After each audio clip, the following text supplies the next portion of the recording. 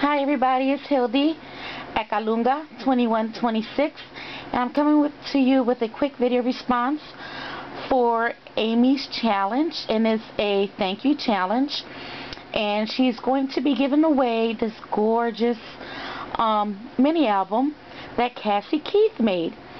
Also, Cassie Keith is showing you how to make mini albums on her page as well, on her YouTube page. But Amy decided to do a challenge to make a thank you card or a thank you tag, because two other ladies, have also given supplies, goodies to give to Amy's viewers, us, the subbies. So the cards have to be addressed to Cassie Keith, Lynn B, and Love My Two Pugs 1. And it's either got to be a card or a tag. It could be small, doesn't have to be big, because she understands how shipping is. And it has to be done by April 5th. But to get more in depth with what you need to do or have, head on over to aottmers224 for more details and respond to her video. So this is what I decided to make. I decided to make tags. These are my very first tag, ladies. So I went simple because I've never made a tag before. These are the flowers, butterflies that I had bought previously at a dollar store that I found, which was a gold mine. And the tag itself is cut out from the Cricut banner cartridge, and so is this design as well. I have bling on all four corners and down here. The thank you has been with glossy accent, and the thank you is actually from Inka Dinka Doo, my very first thank you stamp. And what I did, I just used the thank you and cut everything else out. So I went simple again because I never made a tag before. And the ends, I have this little skinny ribbon that I got at the flea market, no, the secondhand store, a thrift store, there you go. And beautiful ribbon.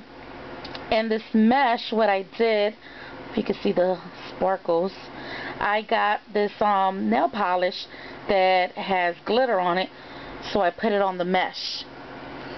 So this is my first tag I've ever made. And the back, I don't want to show you too much, so I kind of wrote the name down for the person who is going for.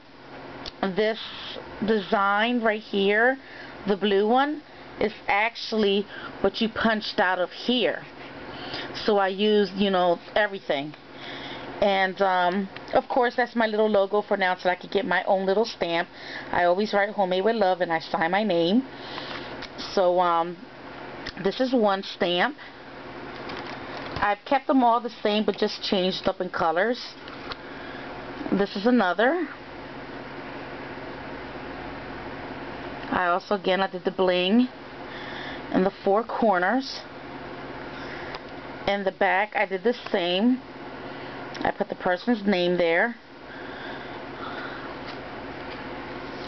I did one in green. The green bling in the end, the thank you as well. All of them have the same ribbon with the same glittery mesh. I don't know if you can, oh yeah, there it is. Same glittery mesh. And I guess I had to add pink. I'm not a pink person, but I know a lot of people are. So I put in this pink and purple. Again with the bling on the corners and the thank you. Same thing with the mesh and the ribbon. And the same thing in the back with the paper. So these are my tags to say thank you. I made an extra one actually. Well, no, I didn't. Actually, I made one for Amy. So these are my tags.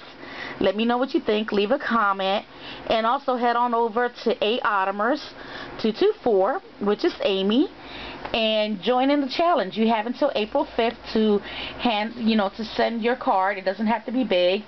You can even do little mini cards. It don't have to be, nothing huge. It's up to you if you want to do that. Thank you for watching. If you leave a comment, thank you. And Much love, Hildy.